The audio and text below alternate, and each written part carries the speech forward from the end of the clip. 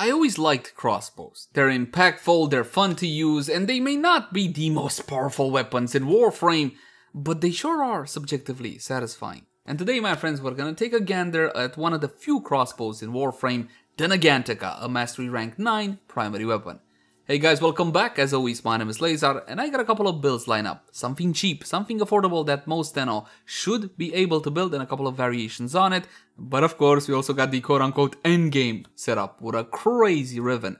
That said though, please keep in mind that my builds and guides usually take a more new player friendly approach. I'm gonna be taking my time and explaining whatever I feel is necessary for newer Tenno. So in case you're a vet and you already know most of this stuff, please bear with me.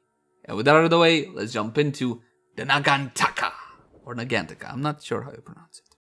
Let's begin by checking out how the weapon handles without any mods equipped. And for that, just a couple of free shots. The Nagantaka is a semi-automatic crossbow, so you gotta go shot by shot action. And being a crossbow, we got two things to bear in mind. Projectile flight speed, which is pretty decent, and an ever so slight projectile drop off. You see that projectile like going like this off into the distance, yeah? It went like that. I don't know why that does, but anyway, it's only really gonna be a slight issue in super long range shots. Simply aim slightly above enemies' heads, and keep in mind, this being a projectile based attack, leading your targets with the Nagantaka is definitely a thing. But that's not all to this quirky weapon. It also has a secondary fire mode, so just touch your secondary fire mode. Just press your secondary fire mode, and the weapon will automatically discharge or fire all the remaining arrows in the magazine. And yes, if you increase your magazine size, you can get a bigger wallop. So bear that one in mind. The fire rate is pretty solid, and the recoil, well, on primary fire mode just a little bit, and on secondary fire mode it jiggles. It's almost negligible, so bear that one in mind. Now let's have a closer look at stats to see exactly what we're dealing with. Mod capacity 60 out of 60, and if your comes with only 30 out of 30, jump into actions, plug in that Toro King Catalyst, and double that mod capacity. Is it worth it on the Nagantaka, however? It really depends on which side of the argument you're on. If you enjoy projectile-based attacks, if you enjoy sticking it to your enemies, you know, sending them flying with that precise headshot and then they get impaled onto a wall, then you're definitely gonna love your time with a crossbow. More specifically, the Nagantaka. But if you just want the most powerful weapons in the game, nah, basically nah. So bear that one in mind. An Toro King Catalyst costs 20 plat to install. You can grind one from Nightwave. Now my weapon has been formatted a total of 6 times, and that might seem a little bit overkill because it is slightly overkill. I want to test a whole bunch of mod combinations, bunch of Rivens, etc, etc. For the build I'm recommending you guys, you only need to format twice. By default, the Nagantaka comes with one polarity, a V, and in the Exilus you're looking at a dash, which is advantageous. And since we're talking about the Exilus mod, should you unlock this one? Is it worth it? Yes or no? Well, of course it's worth it. On any projectile-based attack, going with terminal velocity will make your life easier when it comes to gameplay. Increasing the projectile flight speed would mean less leading your targets and easier aiming. So bear that one, once again, in mind. The accuracy on this one is going to be 40. My friends, this is not a weapon for anything like heavy caliber. Your shots will simply go off the crosshairs. It's not worth it. There are plenty of other powerful mods you can use on the weapon. Crit chance and crit damage. You're looking at 15% with 2.3x. This is at the edge of worth it, but still worth going with critical chance and critical damage on the weapon with point strike and vital sense. A fire rate of 2.5, and that's key to the weapon, and you'll understand why just a tad later. Fire rate on secondary fire mode or the burst fire mode is going to be 5.81. And speaking of which, there's one thing that I did forgot to mention about the functionality of the Nagantaka. If you manage to kill an enemy with a headshot, your next reload will be faster. And since we're talking about specific quirks of the weapon, this is Garuda's signature weapon. And if you're gonna use it with Garuda, the weapon gains a bit of punch through. And that's pretty much it, the functionality. Hopefully this time I didn't forget anything. A magazine of 9, which is okay, noise silent, so if you're after silent weapons and you don't like to use something like Harsh Invisibility, this is definitely the weapon for you. Reload of 2.3, but this is without the reload speed increase. If you get a headshot kill, Riven Dispo, a 4 out of 5. This is not a very popular weapon. When the Nagantaka came out in 2018, we had the old 3 out of 5 Riven Dispo rule, which was... I guess it wasn't ideal, but even now with new weapons coming out with 0 or like the lowest Riven disposition possible is not exactly ideal either. I still advocate when new weapons come out, so they come out with 2 balls out of 5 little balls. So that's fantastic. We're going to be able to leverage high power Riven. Status chance sky high at 39%. And when it comes to the damage, take a look. Impact, puncture, and slash. And the very highest amount by a mile is going to be slash. But the Nagantaka has guaranteed impact procs, so bear that one in mind. You see what I'm going with this, right? I told you the Excellence thing, and then the fire rate thing, and then the impact thing. You see what anyway. As for the secondary fire mode, again, basically it's the same thing, but you get increased fire rate, same damage as before. Now let's have a look at a standard build, shall we? Damage acceleration, multi-shot with split chamber and vigilante armaments, critical chance, critical damage combo between point strike, vital sense, the two 60-60 vital mods, malignant force, and rhyme rounds. And there's still one mod slot open on the weapon. Can you guess what this one is? Well, technically two, but can you guess what this one is? Obvious, yes, Hunter Munitions, right?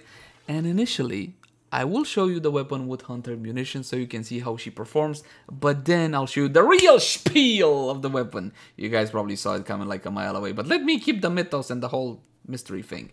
For the Excellence mod slot right now, we're gonna go with terminal velocity and that 60% projectile flight speed. Now let's make doubly sure that Protea isn't cheating with anything, no sentinel or anything of the sort. Now, time for the level 120 Corrupted Heavy Goons as per usual. And we're gonna use a mix of both fire modes. Headshot, one shot on the target, 2, 3. See, the problem is, I'm not gonna be getting a whole lot of slashes because the critical chance of the weapon by default is only 15%. And with point strike alone, without Argon Scope, I'm basically going to what, 37 point something. So it will take a fair bit of shots this guy to get the slashes I need, so he gets absolutely annihilated. Now for the secondary mode, this is how I play from mission to mission, honestly, simply because I like the fire mode. It's satisfying. It's weird and satisfying. You can't interrupt it by rolling.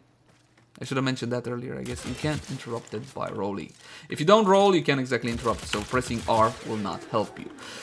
With a build such as this, the weapon is not as consistent as I would like it to be, simply because you don't have that critical chance. And I know what you're gonna say, well, obviously, then use Argon Scope, and if you don't use Argon, then create the Hunter Munitions. Yeah, let's use Argon Scope instead. Absolutely, my friends, you may have a point, so we're just gonna take off the option slot, Vigilante armaments, and we're gonna go with Argon Scope. This used to be extremely expensive, one of the reasons why I never really liked recommending the mod, but now it's not that expensive anymore, so there you go. You're gonna get extra critical chance on headshot, more critical chance out of the weapon will mean more slashes out of Hunter Munitions. So let's repeat the test. Here you go, 1, nothing, 2, nothing. Well, the first one shouldn't count because no slash, no extra crit, right? 3. Was that 3? Was that like, no, that was 4 because your magazine is 9. So will it be a kill? No, it won't be a kill.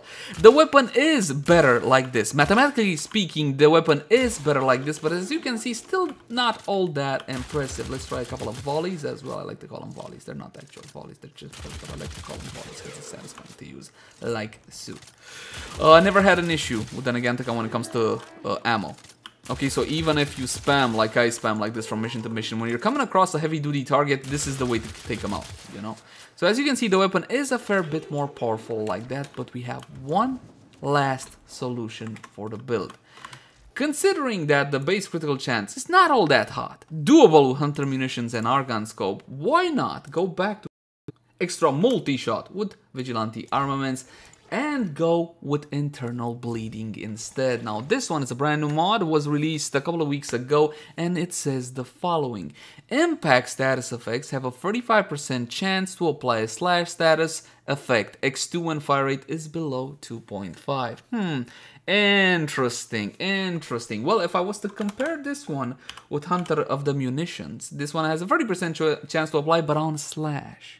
right on slash. What's my slash? 37.5 without argon scope. I can put on argon scope, go to something like 70-ish%, so that's a pretty nice chance. A 70% chance to slash, and then if I get a slash, I got a 30% from Hunter Munitions. It would be better, right? But what we can do is go to the double, the X2, when fire rate is below 2.5. So you're gonna get a 70% chance to apply a slash on status effect. And the way to do that is very simple. Through the weapon XLS mod slot, you're gonna go with something called Vial Precision. Take a look at this one. Basically annihilates weapon recoil, and it also reduces fire rate. It drops my fire rate to 0.7. Here's the thing, I don't need this to be maxed out. Why would I? The recoil is almost non-existent, and I don't need to completely destroy my fire rate. So instead, what you can go for is an R0 Vial Precision. It will drop the fire rate to 2.2 and also reduce a little bit of that recoil. Huh? Huh? No, honestly, I didn't think of this one myself. My friend Zach told me. So thank you so much, Zach, for reminding me of this R0 trick. And you're gonna say the following. Yeah, dude, fine, but internal bleeding, why would you even? The status chance is good, but your impact value is almost nothing. You're not gonna proc a whole lot of impact. But then Nagantaka does have, like I mentioned earlier, guaranteed impact proc. So we're gonna test the weapon like so, my friends, like so. It's weird that I'm so happy about not playing with Hunter Munitions, even though basically I'm doing the exact same thing, applying slashes to targets, but through a different means. So there's that. A single shot on the target, 2 impacts, 2 slash, 1 vital. Take a look at that, my friends. This is an alternative to the standard all Hunter Munitions build. It is more powerful. It is more powerful from what point of view? It's more powerful from a slash application perspective. You can apply more slash like this. Mathematically speaking, you should be able to, unless my math is flaky, which is possible, definitely possible. Now, if I was to use the secondary fire mode like so, take a look at that. Absolutely annihilated that poor corrupted heavy goon. A whole lot more slash than before. That was 19 slashes in that target. Look at that. Beautiful, man. Absolutely beautiful. So you can go for an approach such as this. This is one of the weapons where internal bleeding realistically makes a difference. So bear that one in mind. Of course, you can still go for Mumu if Mumu is more your speed. Some players simply enjoy going for more critical chance. They like the pretty numbers on the screen. In that case, drop vial precision, go for terminal velocity, critical chance, argon scope instead of vigilante armaments, and of course Hunter Munitions instead of internal bleeding. These are two different ways of doing the exact same thing though. So bear that one in mind. Riven mods! Yes, like I said, we can leverage that fantastic Riven disposition of 4 out of 5. Take a look at this one. It's a loaner from a friend. Damage, multi-shot, crit chance, minus ammo, max. Ah, beautiful. Ain't she absolutely gorgeous? I love this one. And as before, this is an internal bleeding build with Vial Precision R0. And we're gonna test it on the Corrupted Heavy Goons, level 120. Now, with a roll such as this, an amazing roll like this one, your one-shot potential goes through the roof. Observe, one-shot on the guy has 15,000 bleed on him. It's gonna be an easy one-shot. Now, all you need is about 13,000 bleed out of your, look at that, 13,068, and it's gonna be a one-shot on the Corrupted Heavy Goon level 120. But the bleeds can get to crazy high amounts. You can get to something like 45,000 if you get the crits, the right procs and all whatnot. That's 25,000, of course, a one-shot. That is gonna be a 13,000 or 14,000 one-shot. Make sure you still go for the head, especially considering the bonus reload you can get from this weapon. Now, of course, this is with a Riven, and not just any Riven, a pretty gnarly Riven at that. And I don't recommend weapons which are only good with a Riven, because that would mean, hey, go out and spend a whole bunch of plat or farm a million kuva and hope you get a good roll. But then Nagantaka is a weapon even without a powerful Riven, so bear that one in mind. If you do want to get a Riven, I would recommend you guys head on over to Kuva and try your luck on an unrolled Nagantaka. Unrolled Nagantakas are super cheap. I think they're going for about 50 plat or less. Most people simply dissolve them. If you're looking for a stat priority for your Riven, I would go like this: multi-shot damage, crit chance. right? As for a negative, something harmless will do. You can go for minus impact as well, considering that the weapon does have guaranteed impact procs, even if you do go to minus 100% impact. So you can go for minus IPS, but I would go for something harmless. So bear that one in mind. And of course, there's still one more thing that we can do, my favorite section, the Warframe buff section. And we're gonna make this weapon go absolutely nuclear. When it comes to Warframe buffs, you do have a couple of options. You can go with Chroma, for example, but a better idea when it comes to raw force is Lady Mirage Prime. In this case, however, I got a feeling you guys want to see Lord Harrow. I was about to search for Lord. Yeah. Harrow! Harrow will give our weapon crit, which it doesn't really have all that much. But if I know I'm going with Harrow, yeah, a bit too edgy, a bit too dark this one, why don't we go with Paladin Harrow? You guys like Paladin Harrow? Look at that. Or Priest. Was it Paladin or Priest? I forgot. I think this was Priest Harrow. And let's line up the fashion as well. There we go. Impaling Priest Harrow. Not important. What is important, if I'm gonna get my critical chance from Harrow, do I really need point strike on the weapon anymore? Let's think about it for just a second. If I take point strike off, I'm left with 44% from the Riven, right? Harrow gives me 200% on a headshot with a full buff, or 50% on a body shot. So I can definitely take it off, especially considering I can use Arcane Avenger as well. So 200% from Harrow, 45% from the Riven plus the weapon, and another 45% from Arcane Avenger. So the question becomes, hey, what I put instead of this? More critical damage? Definitely a good idea. More damage or critical damage. Critical damage, you can go with Bladed Rounds, 120% critical damage for 9 seconds. It's a non-kill effect, but it is the same amount as Vital Sense. A better idea in this case, considering we get slashes from the weapon slash value and the high status chance as well, is to go with, and I can't believe I'm saying this, Hammer Shot! It's got a buff, what? It got a buff like last year, and now it's no longer worthless. You get 60% critical damage and 80% status chance, and in this case, it does really help the weapon, in this circumstance, at the very least. Now, when it comes to the actual buffs, corrosive projection against heavily armored target is definitely the way to go, but I don't want you to feel forced to go into this one all the bloody time. If your build calls for something like Loot Detector, Energy Siphon, or Power Donation, or whatever else, definitely go for the aura of your choosing. And always bear in mind, the Arcanes are a lot more impactful. Arcane Avenger, R5. Third Eidolon down on Cetus, or Fix Venom. Undamaged, a 21% chance for a massive 45% critical chance for 12 seconds, and that's a bonus additive after, right? It simply stacks on top of what you already have. It doesn't care about the base critical chance of your weapons, and I did say weapons, you know why? Because it applies to your primary, secondary, and to your melee at the exact same time. That's how powerful Arcane Avenger is. As for our second Arcane, this is a very good option, a solid option. Arcane Rage R5 on headshot, 180% damage to primary weapons for 24 seconds. Granted, it's a 15% chance, but you're gonna have this one up basically almost all the time. It's time, my friends, for a Sentinel! Almost there. For a Sentinel, this being a primary weapon, you can use the Sentinel trick as well. Now, grab yourself a Sentinel. Any Sentinel will do. Just make sure that on that Sentinel's weapon you got the Vigilante mods, Armaments, Fervor, Supplies, and Offense. 20% chance to enhance critical hits from primary weapons. Even if your little Sentinel dies and never comes back to life, you will still retain those buffs. Kill enemies level 155 corrupted heavy goons, and this time we're gonna be unpausing them so they can hit me and I can get my glorious buffs. We're gonna activate Covenant, save everybody in the party, give them critical chance, receive no gratitude ever. Now, Harrow is a pretty difficult frame to farm. You can buy it with plat if you so desire, but trust me, the farm is definitely worth your time, especially if you like supporty attack frames. If that makes any sense. Supporty attack frames. Now, my friends, the carnage is just beautiful. Look at that. Absolutely. Do you even see the number there?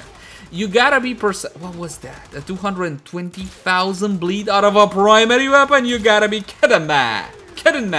158,000 there, but you gotta get a headshot. If you don't get a headshot, of course, you're not gonna get the 200% crit chance. You're only gonna get the 50% on body shot. It's satisfying. Landing that precise critical chance headshot on your weapon and seeing him get melted to dust It's 100% satisfying. The secondary fire mode is a bit harder to control. Again, you gotta go for headshot. Take a look at the reload speed, man. And this is without Harrow's 2. Hey, without Harrow's 2, you saw that? I didn't activate his 2 ability because of the fire rate increase. Take a look at this. Beautiful, man. Absolutely bloody fantastic. Now, because I do love the weapon and I do love this setup, we're gonna quickly try it with Lady Mirage Prime as well. Huh? Double Warframe buffs. Double Warframe buffs. But this time I'm not gonna explain the whole thing. Let's go with Lady Mirage. She just adds a whole lot of power. Okay? It's as simple as that. If you really want to hit something hard, then you go with the ever so lovely Lady Mirage Prime. Activate Empower and her third ability for a massive Eclipse buff, and once again Empower and her ever so lovely Clones. And now I can just unload with secondary fire. It's more powerful. It is more powerful. I don't need to worry about the headshots anymore. I can just mow down enemies a whole lot. Oh, that's beautiful. A whole lot faster than before. So definitely consider my lovely Warframe. Well, it's not mine. It's Digital Extremes, but I consider her mine. Lady Mirage Prime. My friends, that's pretty much it to the Nagantaka. If you want to draw some conclusions, it's a subjectively fun weapon that packs one hell of a punch, and I do highly recommend it. As always, my name has been Leyzar. Thank you guys so much for watching. Like, share, and subscribe if you enjoy the content. If you got any sorts of feedback for me, by all means, my friends, drop it in the comment section down below. Also in the comment section down below, if you guys want to suggest any particular type of content. And if you love the content, consider supporting us via Patreon. Link in the cards right now. But until next time, my friends, bye-bye.